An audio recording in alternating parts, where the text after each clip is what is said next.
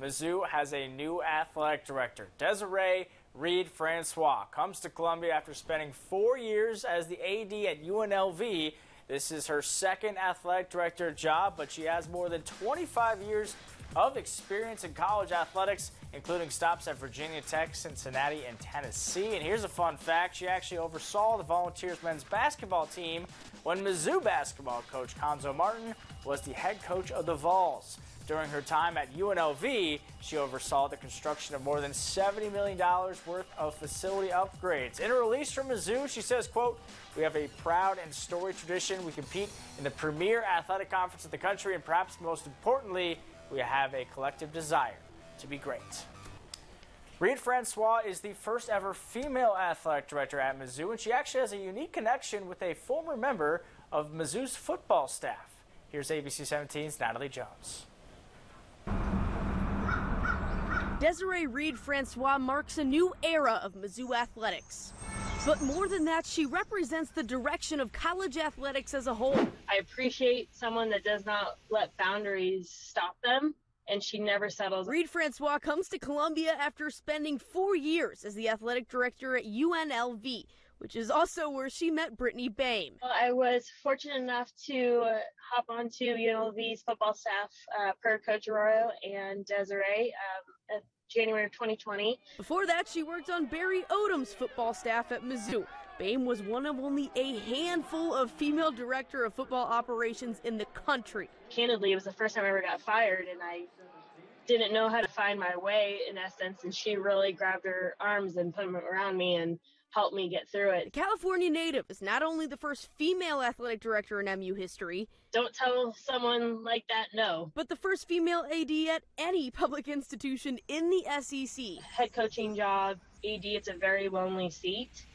And I think that she definitely shows, and she's vulnerable to put her family out there and show, like, hey, it is hard, but you can do it. In a statement, UM President Moon Choi said today is a, quote, transformational day for Mizzou athletics. The elephant in the room, the diversity of it. I mean, when I went there,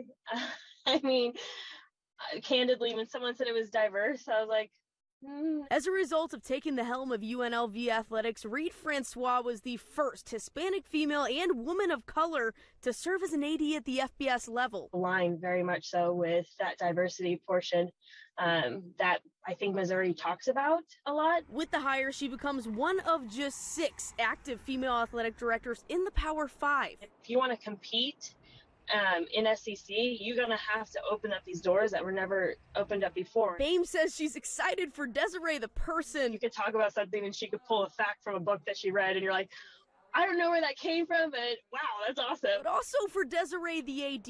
And she's just going to elevate that place to a whole nother level. As she makes history in Como. Desiree, MIZ.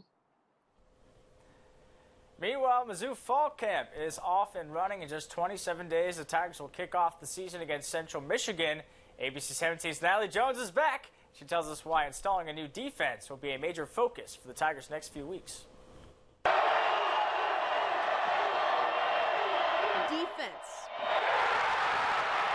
can make or break a football team. It's the mindset of trying to score on defense. You know, that has always been the nature of this system wherever I've been. Especially when it comes to Mizzou, as first-year defensive coordinator Steve Wilkes is installing a new scheme. It just feels different. I can't really explain the feeling, but it just feels so much different this year. It doesn't look quite the same as years past, but it does rely on one thing that Tiger fans are pretty familiar with: D-line zoo. It all starts up front, you know, coming off the ball, creating a new line of scrimmage. I wouldn't say we're comfortable. You know, we're never comfortable.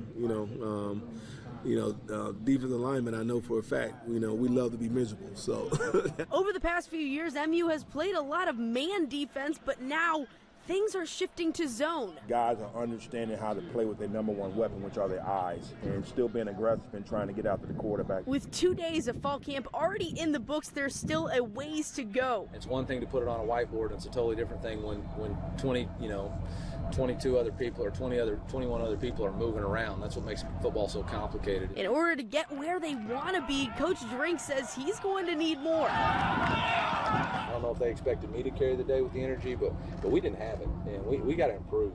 We got to change the way that we got to practice with more urgency, more energy, and more conversations. The team goes how we go. And if the leaders don't have energy, the leaders aren't up there, like, getting everybody excited, getting everybody going, then they won't do it. But hey, just 2 practices down, still 23 more to go. Reporting in Columbia, Natalie Jones, ABC 17 Sports. Well, the Mizzou defense will be without linebacker Cameron Wilkins. The former 3-star prospect has entered the transfer portal, and that likely paves the way for Blaze Aldridge, transfer from Rice, and Devin Nicholson to handle the linebacker duties, at least for starters. There's no question Connor Bazelak is the starting quarterback. The third-year QB is technically still a freshman, but the Ohio native has plenty of experience. Bazelak just completed his first full healthy offseason. He says he learned a lot at the Manning Passing Academy he went to earlier this summer, and he's ready to build off of his SEC Freshman of the Year season.